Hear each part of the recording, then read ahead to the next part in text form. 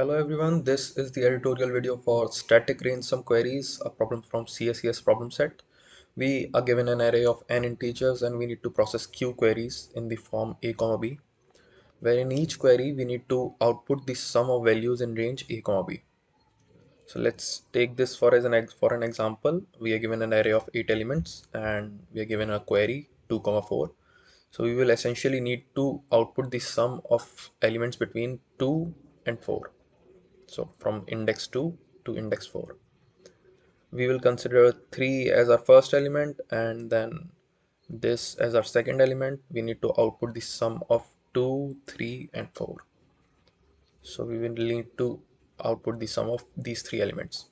And surely enough, 11 is the answer for sum of 5, 4 and 2. So how are we going to solve this problem? We're going to use a very common technique called prefix sum, and let me show you what prefix sum looks like. Let me copy this here and create a prefix sum. So prefix sum is essentially for prefix of I is the sum of all the elements from 0 till I minus 1. So that's how we're going to solve this problem. So sum of all the elements before 3 is 3.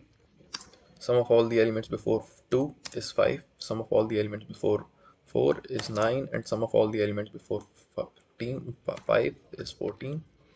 And that's how we keep going.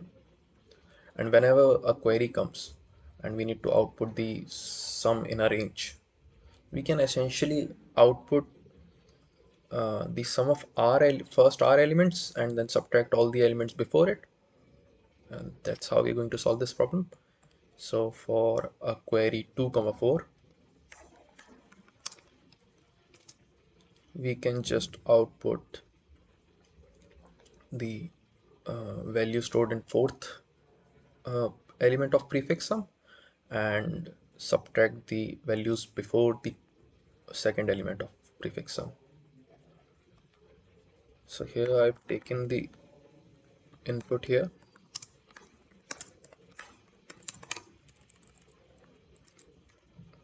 and then I've calculated prefix sum.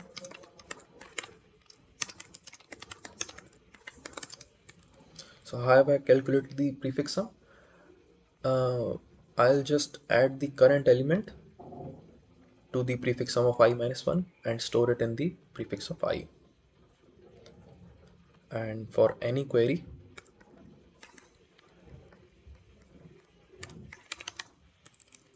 we will first take the input for L and R and output the difference of prefix of R and L minus 1.